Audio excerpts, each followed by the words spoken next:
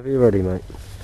So 940, new four-wheel drive machine we're launching.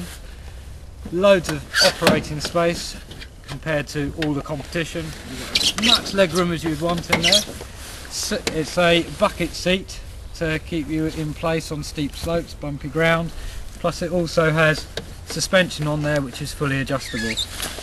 All your controls are to hand. You've got your brake on this foot here, which it controls your hydro lever here, so it's your forwards, totally variable forward speed and reverse speed, permanent four-wheel drive, so as you push that forwards you're driving off all four wheels.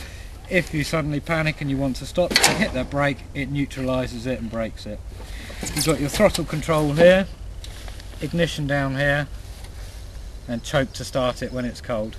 It's got a fantastic lock on it and a very light steering, and again driving off the front wheels. On this side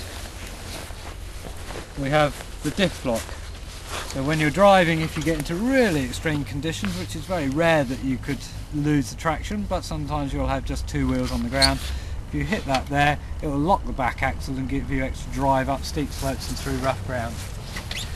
15 litre fuel can, nice large filler on there, plus the steering wheel's cut away at the bottom again to give you more leg room.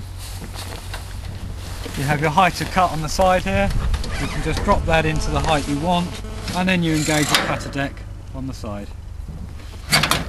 Now we'll show you the engine and other bits. We've got topple over protection on this. Basically if the machine was to go, highly unlikely, but if it was, it will stop it from rolling down the hill.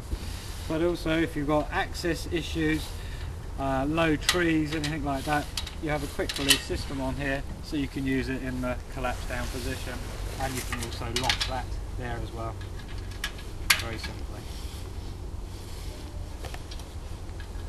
Now, we'll take that back up again and show you under the engine bay.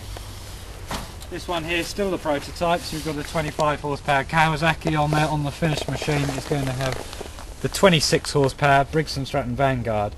The reason we've done that is when you're working along slopes it has better pressure lubrication. You have great access to any service points that you might need, keeps the machine very clean and cool, which is critical on a machine of this calibre that's going to be working really hard. This tank over here is your oil reservoir for your transmission, and you have a permanent four-wheel drive hydrostatic transmission. This is your rear box on here with the diff lock and cooling fan to keep it cool in extreme operating conditions. Nice wide low pressure tyres to give plenty of traction, and again big chunky ag tyres on the front with the front axle all part of the hydrostatic transmission.